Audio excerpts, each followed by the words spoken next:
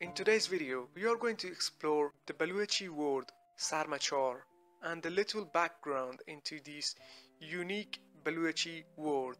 Sarmachar is a combination of two words, Sar meaning head and Machar meaning don't look, don't care or don't mind.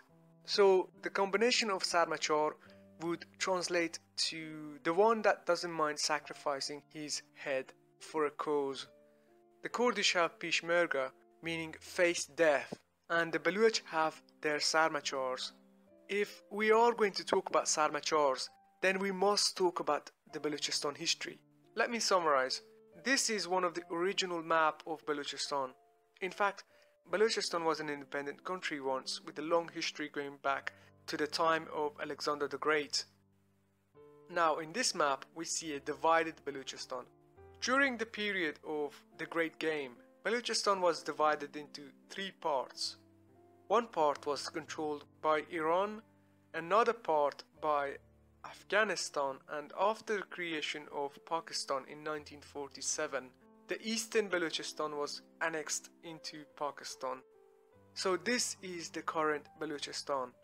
In western Balochistan, the fight is mostly on religious ground because Iran is majority Shia and Baloch are Sunni. Since this video is about Sarmachars, we are going to focus on eastern Balochistan where the Sarmachars been battling since the creation of Pakistan. What do Sarmachars fight for? Sarmachars would consider themselves as Baloch nationalists. They fight for free Balochistan and ending the exploitation of Baloch land and Baloch people. After all, Balochistan is a resource-rich region and very strategic location-wise. Imagine you live on a gold mine, but you are starving because your resources are being diverted to other regions. You have natural gas, but you have to rely on woods for cooking and heating. This is the situation. Nobody talks about Balochistan because Balochistan is a no-go region for international media. This is an area that does not grab headlines on a regular basis. Why not? It's very difficult to get there. Pakistan has not been a definitely friendly place for journalists for a long time, especially if you're digging into the relationship between the government, between their spy agencies, the military and Islamic militants. And this area of Balochistan is almost entirely off limits to foreign reporters, so it's very difficult to get news out of there. They don't want the wider world knowing there is this conflict going on where these people are struggling for their own sense of national identity, because that is an embarrassment to Pakistan, and they feel that by getting oxygen to these rebels, there's a picture of them behind you, people are going to say, oh wait a minute, maybe they've got a good point. So it's very difficult to get in there as a reporter. Journalists are forbidden to go to Balochistan because Pakistan doesn't want any international coverage on the Baloch genocide taking place there, and there's also the issue of missing persons carried out by Pakistani security forces. The situation is so bad that everyone in Balochistan knows someone who's missing. The only time international media talks about Balochistan is when Sarmachars carry out an attack, like the attack that took place on the Chinese consulate in Karachi. You might be wondering, why would Sarmachars target Chinese? We will get to that part, but first, who are the Sarmachars? There are various nationalist groups fighting for Balochistan. BLA, short for Balochistan Liberation Army, is the most well-known amongst them.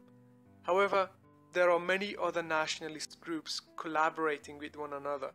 Since they are very secretive and it is very hard to know everything, I am only going to focus on the key legendary senior commanders.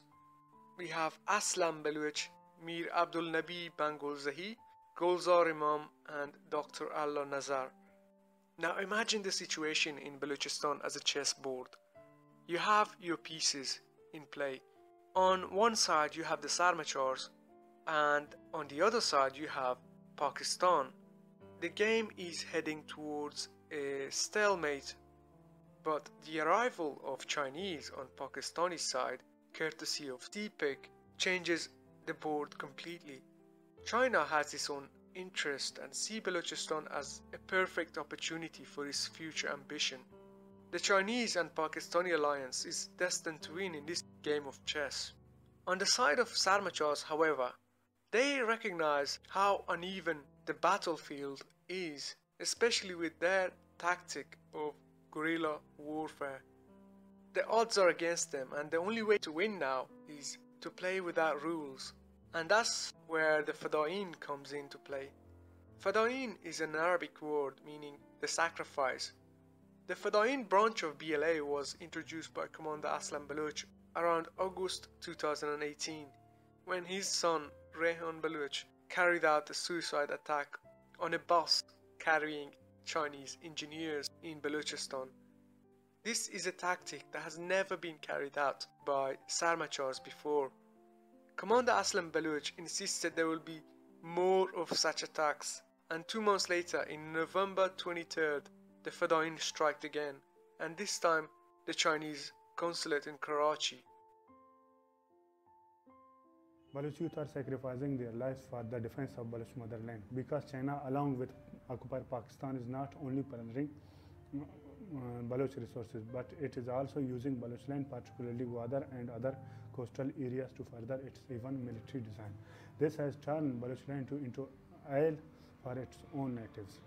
If the demands for freedom and justice to meet with death, then the Baloch youth have all the right to choose a death of their own choice. The usage of Fadain on Sarmachar sides means they are using their pawn pieces as queens. Now this is a game without rules, and the moves from the Sarmachar side are very unpredictable. Pakistan recognized the significant danger posed by Fadain, particularly the ringleader Aslam Baloch. After identifying his location in Kandahar on Christmas Day 2018, an explosive attack was carried out, killing Aslam Baloch and his comrades. The death of Aslam Baloch further intensified the Baloch nationalist movement, and for them, Aslam Baloch became a symbol. Also, the ever-growing list of missing persons in Balochistan is creating a new generation of Fadain filled with hatred and nationalism. Only time can tell us the outcome.